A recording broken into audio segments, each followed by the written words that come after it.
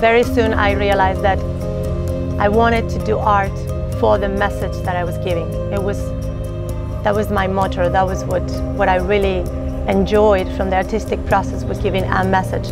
And very soon I found out that the message that I care for was the message that was important for me, which was finding a way to reconnect with my essence, reconnect with who I am and what am I doing here in this planet. And that in my case went through who am I as a woman, because this is the avatar that I got in this lifetime.